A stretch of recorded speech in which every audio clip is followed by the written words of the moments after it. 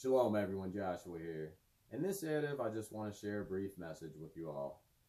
Moving forward, I am never going to allow, based on a medical emergency, nor shall I request, based upon a medical condition that may arise, a blood transfusion to occur.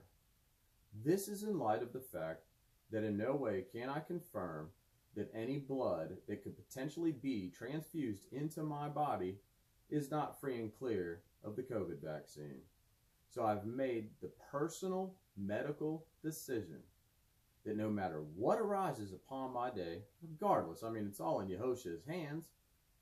However, no matter what, I will never ever allow a blood transfusion to occur to this temple that Yehoshua has provided me for the short duration that I have on his edets.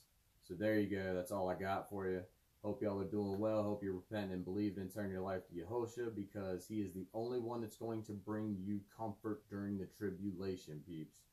He is the only one, period. So there you go.